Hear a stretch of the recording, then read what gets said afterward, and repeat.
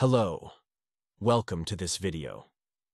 Enamel striae or striae of Retzius are incremental lines of enamel formed during the process of enamel formation. These lines appear during the so-called rest period throughout amelogenesis, in which ameloblastic activity is slowed down at consistent intervals. These lines represent the disparity in the calcification rhythms of the enamel matrix during formation. They are present throughout the enamel as lines that are oblique to the enamel prism direction and extend from the enamel dentin junction to the outer surface.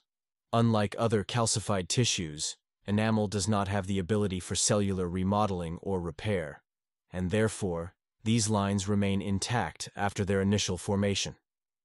In ground sections observed in a light microscope, they can be seen as brown bands on the enamel surface. They are more prominent in postnatal enamel than prenatal enamel, and appear as oblique lines on longitudinal ground sections and as concentric rings on transverse ground sections.